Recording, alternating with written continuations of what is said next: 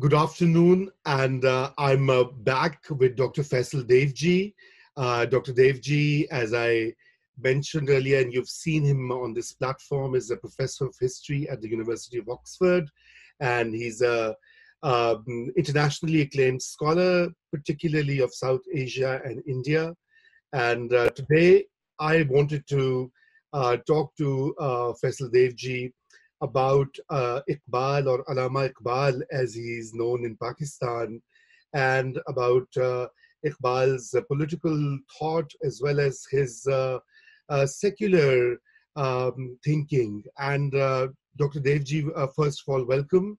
And I was intrigued by your recent paper that you had shared some time back about secular Islam. And of course, it's a very contentious subject, especially in Pakistan, where the word secular is treated as some kind of abuse word or a jolt or a potential threat to the nation state. So what makes you, say that Iqbal was a secular thinker? And what would you, and how would you place and how would you frame Iqbal's political thought based on your readings and the research that you've been carrying out for years now?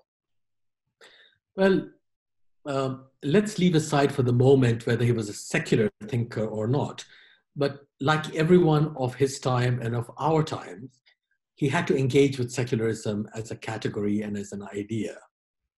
So if you look at the very beginning of his very famous collection of lectures, published as the Reconstruction of Religious Thought in Islam, that book and those lectures begin with the statement that philosophy, which is what Iqbal thinks he's doing, must be free, is a site like politics of human freedom.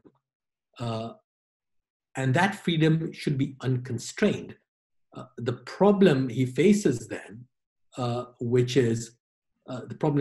is how do you reconcile that freedom with the equally necessary desire and need for social stability, which depends upon a certain, let us say, institutional conservatism, that many things should be left unquestioned, that authority should exist of various kinds, that social and popular and indeed religious opinion is not always amenable to philosophical or political ideals of freedom.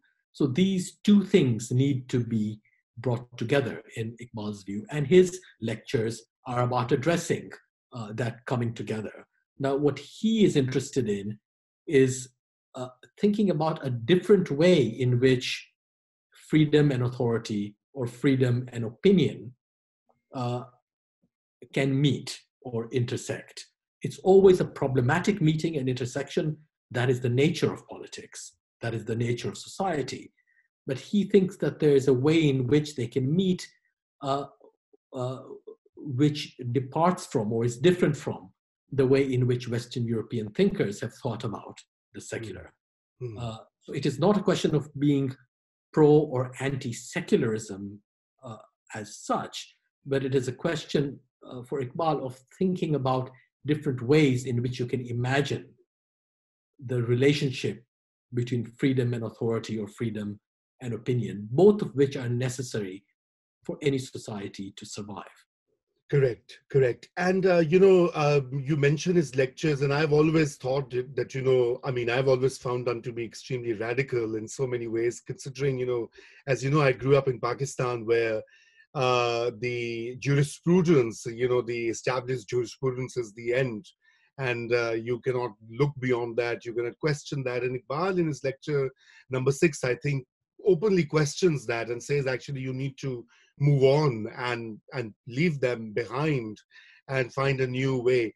So, going back to the earlier discussion, where would you locate the Iqbal in the South Asian history and the early 20th century, all the debates and political upheavals that were happening, and how has that impacted? Because in Pakistan, Iqbal is now cited. Children are taught that Iqbal was this proponent of an Islamic state, of a religious identity of Pakistani Muslims. So how do you see all of that within the South Asian context? Well, in some ways, Iqbal is not alone, and it is a kind of favorite trick of mine, if you will, to compare him with Gandhi, because they disagreed with each other politically on many things, but intellectually they were very similar. So Gandhi too was an intensely religious man, and he too thought that religion and politics could not be separated. Mm-hmm. But what he and indeed Iqbal meant by this is very different from what those who proclaim themselves as his followers mean by this non-separation between what is religious and what is politics. Both Iqbal and Gandhi thought that by separating political or public life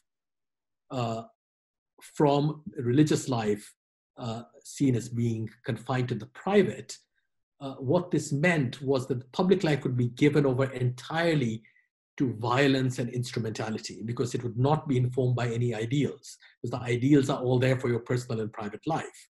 So they were not interested in religion as such. They were interested in religion as an expression of the ideal, of the idealistic element in human and social life. So this separation, which is the standard way in which Western European societies have come to think about secularism, is one that both Gandhi and Iqbal saw as being incredibly damaging, because it made the public sphere or arena the site for pure instrumentality and violence, and therefore violence. How do you actually attach the idealism that should belong to religion to public life, which after all cannot be so nicely and cleanly and easily sequestered from it? So this is the large problem which they both dealt with.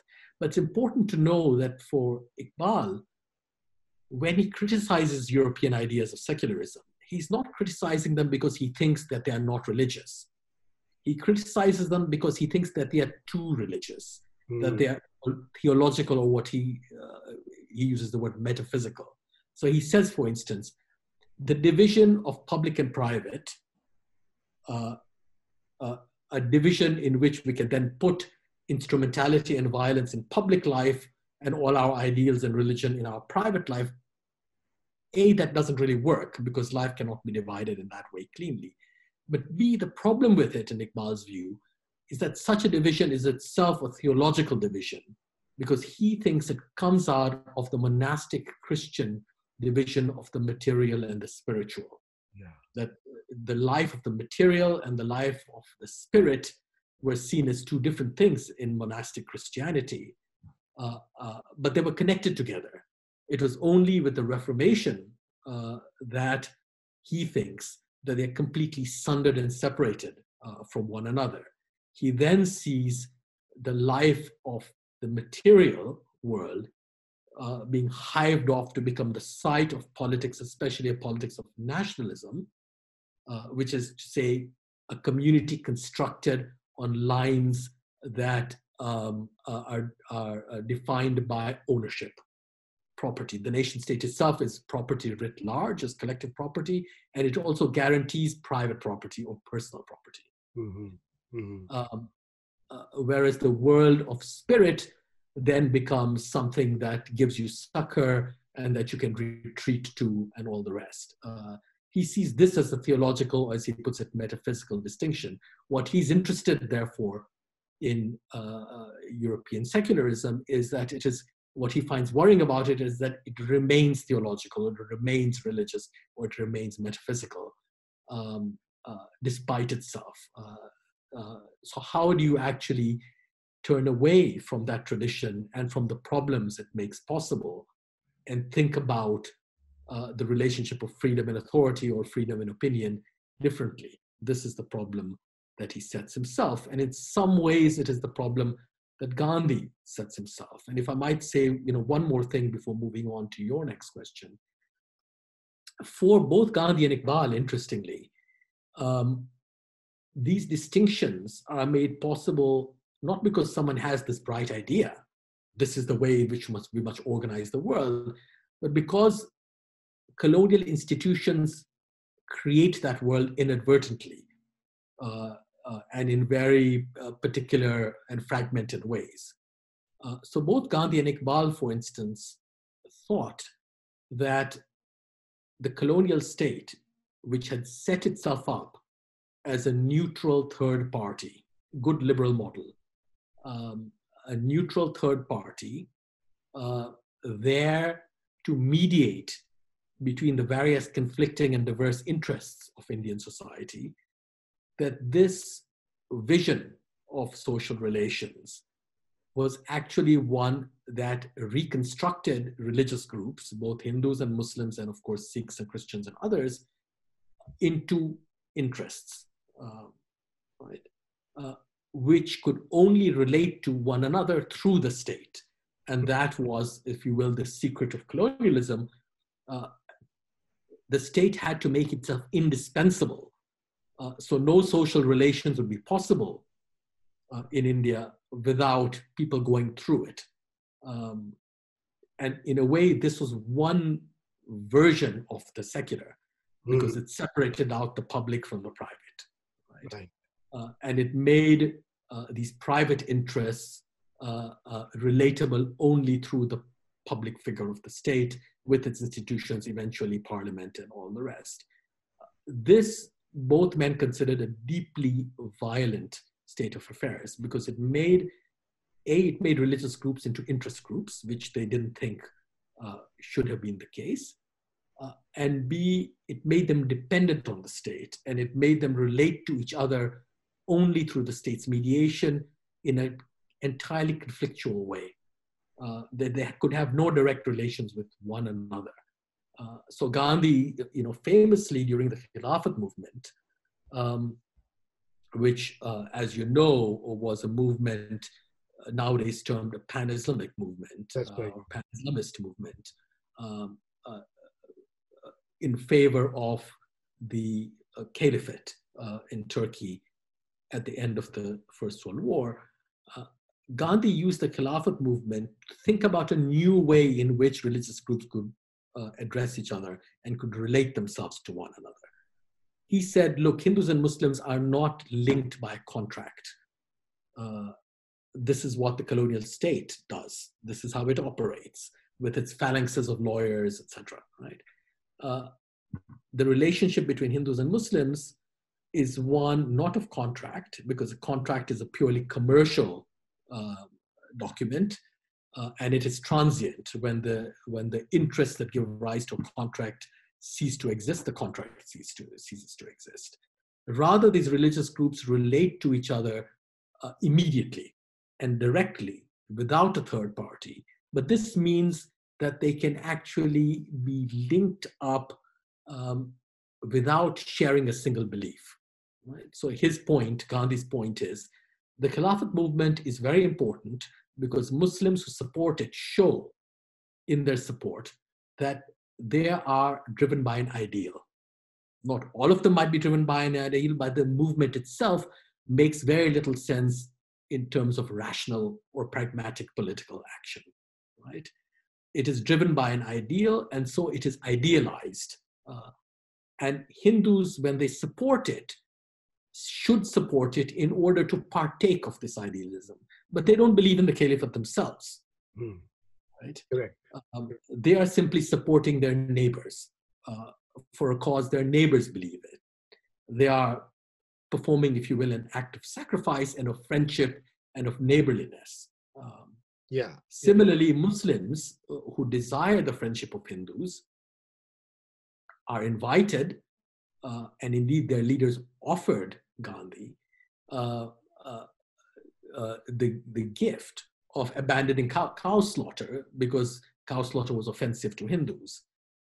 Gandhi said to them, on no account is this going to be a deal. This is not a contract. We are not going to exchange the cow for the caliph. Right? if you want to give up cow slaughter out of deference to Hindu feelings, you should do so. But giving up cow slaughter also does not mean that Muslims believe in the sacredness of the cow, clearly.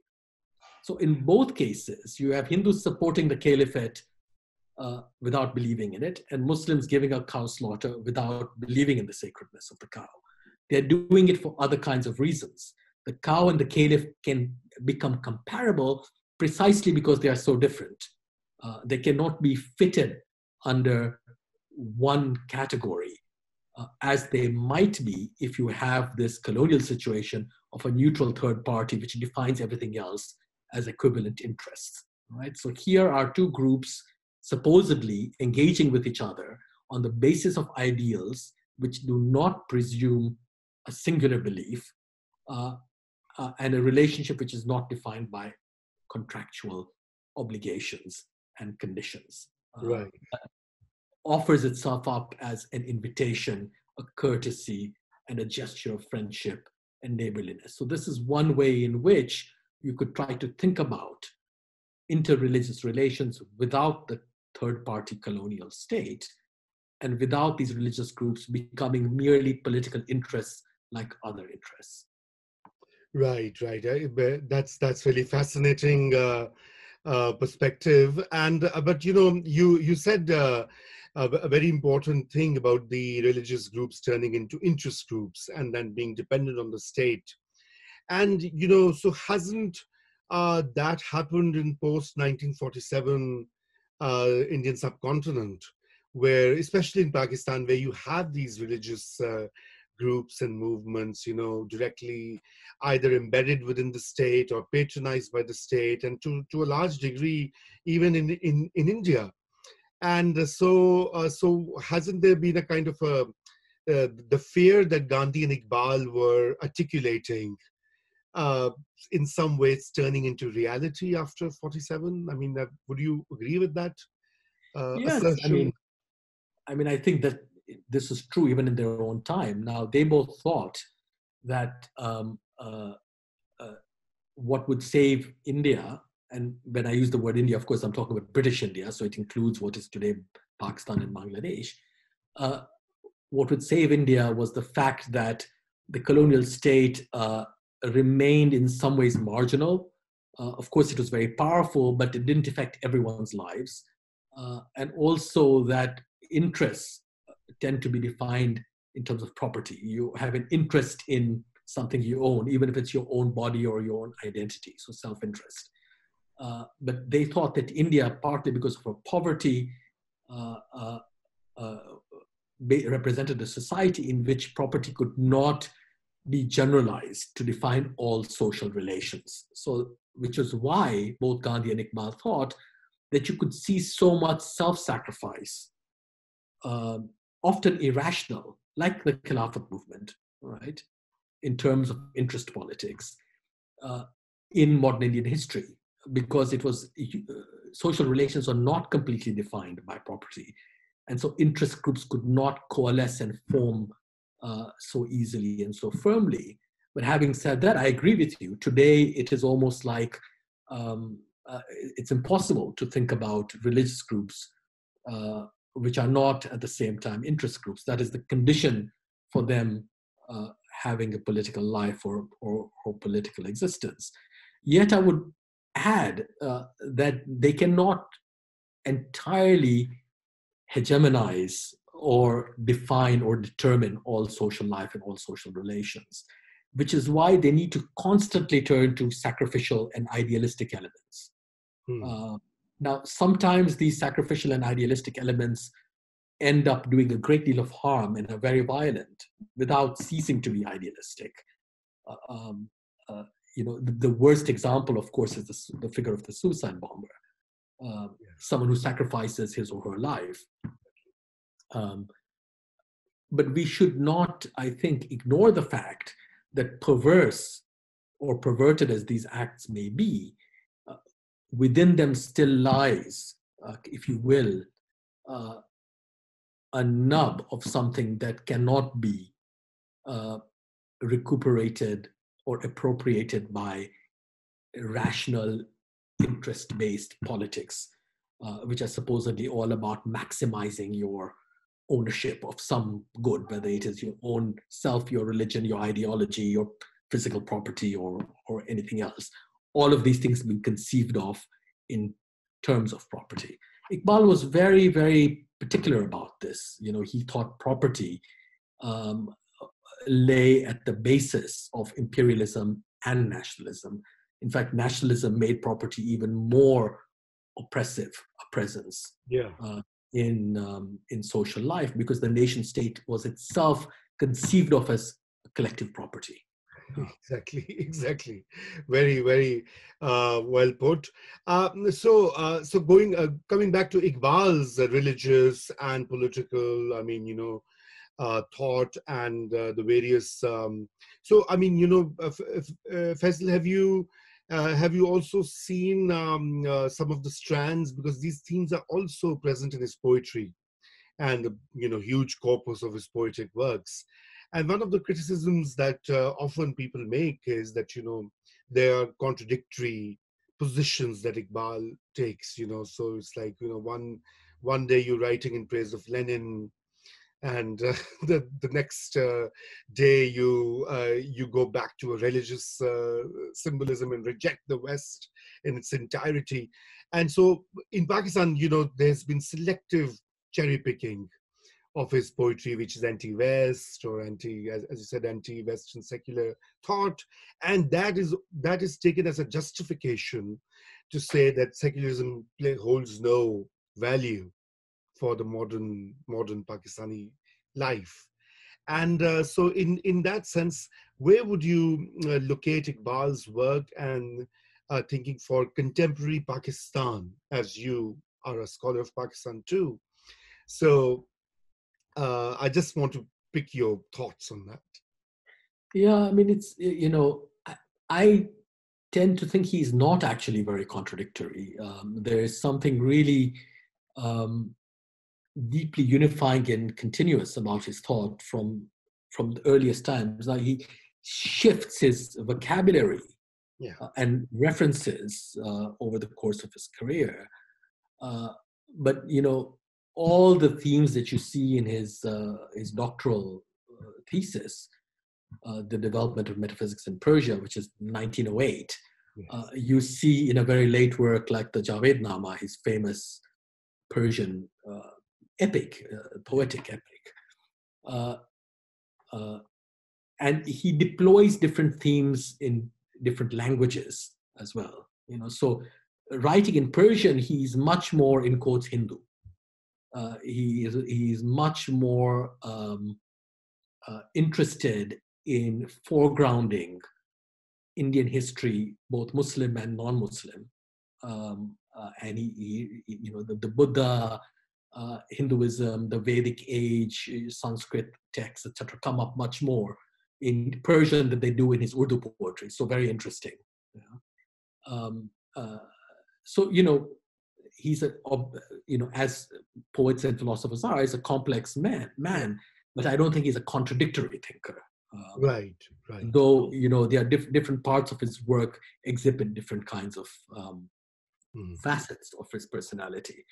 But I guess one of the things I'd like to say in terms of how he deals with the secular is, yes, he's a critic of European secularism, as I said, but he's in part a critic of it because he thinks it's too religious, it's too theological, right? And he thinks that the distinction it makes is an unworkable distinction and comes out of a specifically Christian history, the Reformation, right? So he tries, therefore, to think about other ways in which you can imagine the relationship of freedom and authority, or of freedom and opinion, right? And one of the ways he does this is by, as a thought experiment, is by saying, look, the European notion is entirely spatial. It's about space, public and private, right? How about if we think of the relationship in temporal terms, in terms of time rather than space? Right. And that Iqbal's philosophy and poetry is very much dominated by ideas of time and temporality. Yeah. Yeah. So he gives two examples, almost as a thought experiment, right? Uh, one is a Shia and one is a Sunni example. He's not discriminating on those grounds. Yeah. The Shia example is the following. He says, look, with the occultation of the 12th Imam, the disappearance, the vanishing of the Imam, you cannot institute a perfect religious society because that would be a sin. Only the presence of the Imam makes a society perfect. Therefore, until the Imam returns, what we have is an admittedly religiously imperfect society, but it is at the same time a society which is the site of human freedom. This is what makes human beings free. Right? Mm-hmm. Mm-hmm. So this is a way of thinking about what is religion and what is not religion in terms of time rather than space. The Sunni version he gives is the following. Because the prophet is the last prophet, according to Muslim belief, direct divine communication of a public nature, of a juridical or legal or revelational nature, comes to an end with the prophet. Correct.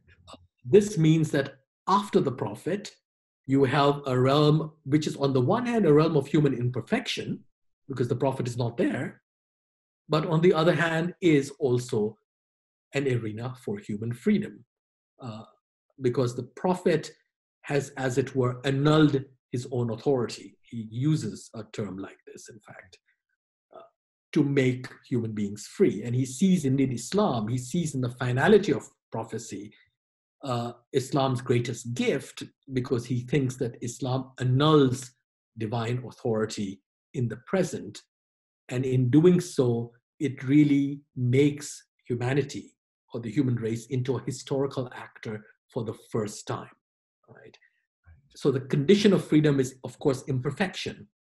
In both cases, in the Shia and the Sunni case. In both cases, it is time that defines what is free and what is unfree, or rather what is determined by authority and what is determined by freedom. And as you know, his poetry, since you asked about his poetry, is dominated by themes of incompletion, Yes. right? That, you know, this is the kashti, the ship that can never get to shore. You know, that is the famous line from Hafiz. You know, it begins, the stars in the sky, you know, that circle and never meet each other, like lovers who never meet. Right? Yes. Yes. And for Iqbal, incompletion is at the same time tragic and beautiful. Right? But it is the site of freedom, because freedom is about incompletion. You can never have the perfect stasis of absolute authority. Right? The absence of the prophet on the one hand and the absence of the 12th Imam on the other allow human freedom to flourish. And he often indeed sees in his poetry figures such as the devil, Satan himself, as representatives of this freedom. In the lectures on the Reconstruction of Religious Thought in Islam, he writes about the story of Adam. All right, so Adam, of course, refuses to bow. Not the devil refuses to bow to Adam, and in doing so is both extra faithful to God, because God has told him not to bow before anyone but God, but of course disobeys God at the same time. So that's one representation of freedom. The other representation is Adam himself, because Adam disobeys God, of course, in eating of the fruit and then is thrown out of paradise. For Iqbal, this is a sign not of the fall, it's the sign of human freedom. That refusing or rejecting authority is how freedom manifests itself. Right. Now, of course, his trick is to say all of these things in a thoroughly Islamic idiom, not simply so that it could become palatable to Muslim readers, but because in doing so, he could show them that this kind of thinking already existed. These are not unfamiliar themes. Yeah, within the What Islamic tradition, right? So, it was not unfamiliar. In fact, Sufism in particular and poetry in general were very keen on these oppositional themes. So, God could be the beloved. And of course, one of the things that happens in Urdu and Persian poetry is you always disagree with the beloved, or you fight with the beloved, or you are annihilated by something, right? So it is a relationship of great intimacy and passion and loyalty, but at the same time, it is a relationship uh, that implies disobedience, imperfection, and freedom. Uh, it can be tragic, but that tragedy is also the site of beauty. And Iqbal's aesthetics, he links art and beauty to imperfection. Uh, to imperfection, I don't mean in terms of, what I mean is uh, um, not that beauty is somehow ugly, but rather imperfection means that you haven't yet reached a goal where everything can come to an end. You are still on your journey. And the journey is what is beautiful. And that is what only human beings can know, and God, he rhetorically says, cannot. Right? yes, yes, exactly. So in all of these ways, both in his philosophy and his political writings and in his poetry, Iqbal is experimenting with these different ways of thinking about freedom in terms of temporality rather than spatiality, in poetic and religious terms rather than in terms of public and private, or the secular and the communal. Right? Yes, yes. And those things are everywhere in his work. You just have to see them.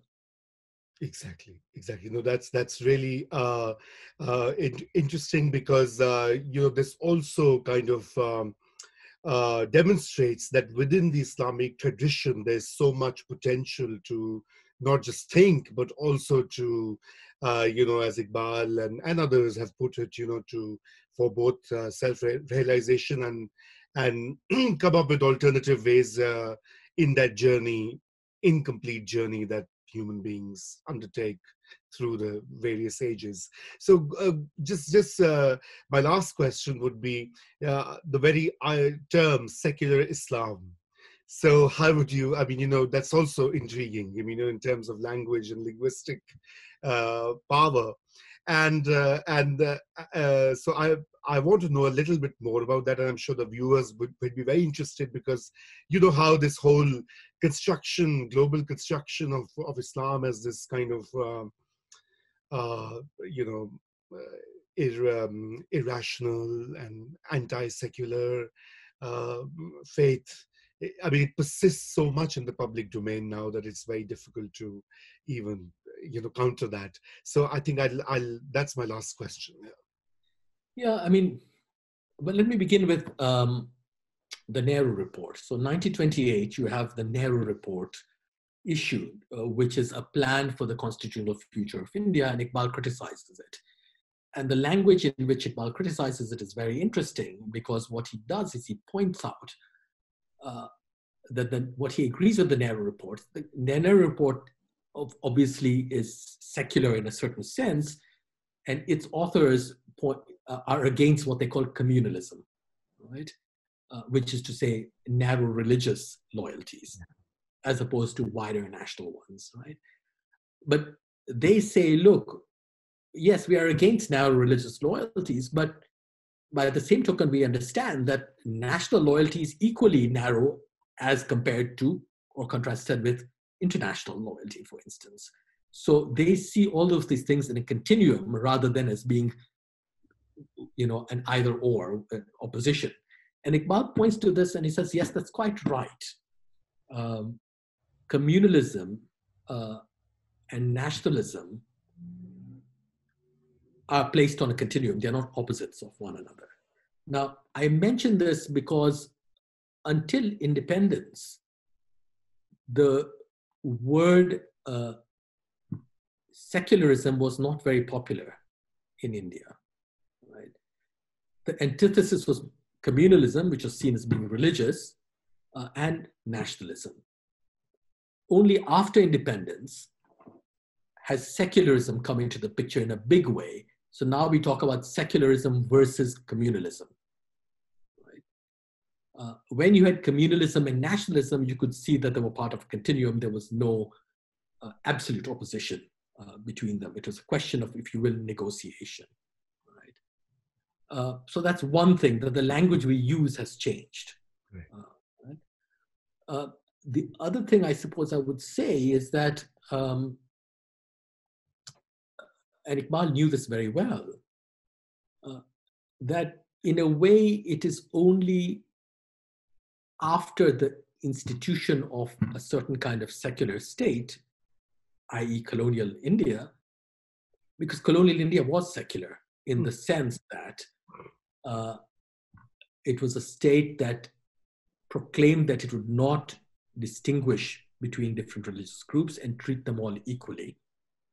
And that was something that was not true of Britain, because Britain then and now has a state church, right? The Anglican Church, the Church of England is the national church, and the head of state, the Queen, is the head of the Church of England and is the defender of the faith. That was not true of India. So the British actually invented secularism in India first, before they themselves got it, in a way. That's interesting. Yeah. It was also secular in the sense that the Indian Penal Code, one of whose authors was Lord Macaulay, did not contain a provision for blasphemy, which British law did contain until very recently, right? Until the late 1990s, I think. And it didn't contain a provision for blasphemy precisely because it was meant to be a non-religious, or if you will, secular state. It was the secular state that made religion possible, in a sense, because it cut the strings that had bound religious life to political life, and it set religion free in a way. This is also what has happened since the 18th century, since its founding to the United States. The fact that religion is, as it was, set free allows it to proliferate, which is why the United States is such a deeply religious society. And Britain is not. It's immigrants here who are religious, not very often native-born English people. So in a way, the religion that then sets itself up against secularism is itself the product of secularism.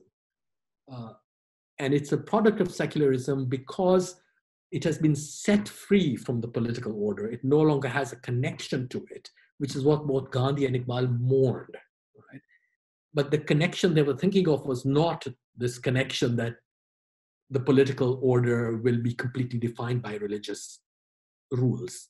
Right? What they wanted from religion was its idealistic or sacrificial element, and the making of an organic, if you will, social life. So the big change here was the disappearance of, let's say, Hindu, or in our case, if we're talking about Pakistan, for the most part, Muslim rule. Yes. Right?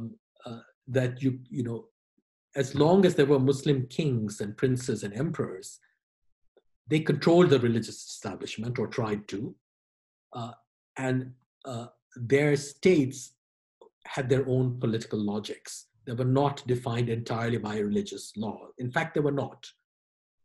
There was Sharia and there was Qanun. And Qanun was law that was not religious law. That was royal law. Right? It may have been informed by Sharia on occasion, but it was not authorized by it. Similarly, the Mughals, the dynastic legitimacy of the Mughals went back to a goddess, to a Mongol goddess. They were Muslims, but they still referred to this goddess, right? And to the Yasa of Genghis Khan. So it went back to pre-Islamic times, deliberately, because it was not to be defined in purely religious terms. Right? This was a goddess they did not believe in. Right? Yes. Just like, you know, Muslims did not believe in the sacredness of the cow, but they were willing to forego her slaughter. So it has been the disappearance of these pre-colonial forms of kingship and authority, however good, bad, or indifferent they might have been in other respects, that literally set religion free in South Asia. It made Hinduism and Islam what they are today. And it made them as the products of secularism, the kind of secularism that many of their spokesmen are now cavilling or complaining against. It's a great irony. Yes, exactly. If you want to look at what you might call profane or secular authority, all you have to do is to look at the culture and the law of pre-colonial, in this case, Muslim kingship, not just in South Asia, all over the world. And all the new work, research, academic research that is coming out on them, on these dynasties and these figures, tells you this story. So even the caliphate in the Ottoman Empire was justified and legitimized in a language that is not the language, ironically, of Islamic law. It was justified in terms of philosophy and in terms of mysticism or Sufism, whichever word you would like to use, right? And this is the result of recent research on the matter. So I think it's the disappearance of the pre-colonial state or states that has made religion what it is today. It is in that form of royal authority that we can find, if you will, a language of the language of pre-modern politics, because that is what we have lost. I'm not glorifying these states and these princes. All I'm saying is that they possessed a political language which has gone. There are only fragments of it that remain to us. We still use words like nizam and hukumat and sultanate not so much in a republic like Pakistan, but they are just fragments. They no longer refer to a systematic body of thought. There is no political language left from pre-colonial times. And the religious language that is meant to replace the political language cannot really do that job. It cannot really perform that function. It is the autonomy of that political language that people like Iqbal were interested in, insofar as they were anti-colonial thinkers. And they understood the political realm as being the realm of freedom, because politics in modern times is meant to be the site where you fight for your freedom. Right? Right. And philosophy too is linked to politics in that sense, because philosophy too is dedicated to human freedom, the freedom of thought and reflection and all the rest. Those two things are linked, politics and philosophy. And therefore, Iqbal comes back to them over and over again. And perhaps he might say poetry too, certainly his kind of poetry. Whereas religious authority and public opinion or popular opinion belong together as, if you will, more conservative sources of authority. Of course, political authority also exists, and there are connections between all these realms. But Iqbal is very interested in seeing how you might not disconnect them in the way that he thought European secularism did, but reconnect them while at the same time retaining their differences, making their coexistence possible in a way that's not necessarily a contractual way. So he says, I'm sorry, I'm being very long-winded, but he says very deliberately in a letter he wrote to Nehru, to Jawaharlal Nehru, he says, look, whereas European secularism is metaphysical because it's based upon these ideas of the material and the spiritual, when you see, and he may or may not have been right, this is what he thought, when you see over history, the way in which the office of he gives this example of the Shaykh al-Islam is split off from the office of the Vizier or the Grand Vizier, right? You see how in pre-modern Muslim states, you have a division of functions. The Shaykh al-Islam is responsible for Islam. He's not the same person as the Vizier. Correct. And the Vizier is not the same person as the Sultan or the Khalifa, right? He says to Nehru, this is a division of functions. This is not a metaphysical division. So it's very interesting. He's saying here is what is happening. There's a distinction between what is Islamic and what is not Islamic in the pre-modern Muslim state.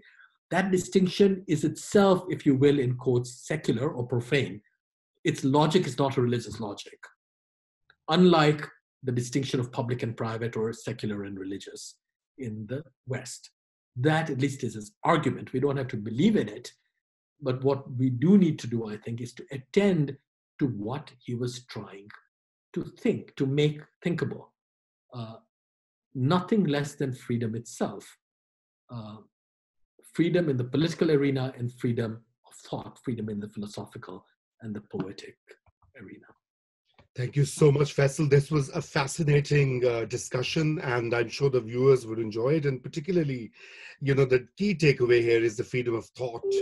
And I hope that Pakistan and Pakistani authorities and people who will watch this will remember this about Iqbal and try and follow it and implement it. So we hope to see you again next week. And until then, thank you very much. I'm going to